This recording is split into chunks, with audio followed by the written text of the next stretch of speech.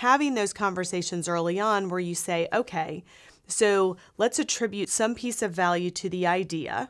Okay, and that's kind of the base. But then on top of that, how are we going to attribute value in terms of who's putting time into the business? Do we attribute value to time? Who's creating intellectual property? And sometimes you don't realize that until it's been created. So for example, with Now Account, we started the business, and not too far into it, one of our partners identified a program that we were able to leverage to really start to scale the business, to access capital.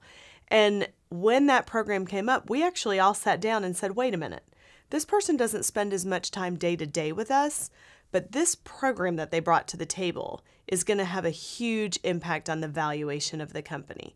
So how do we think about that now? How do we attribute some value to that? Do we give them additional shares for that? Anytime you see a unit of value being created, you should stop and talk about it, even if you decide not to attribute value to it at that time.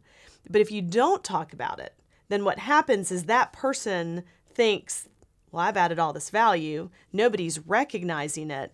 And then a year later, when you now know what the answer is, was it valuable or not, there's friction, right? Because they're saying, well, I brought this to the table and you didn't give me anything for that.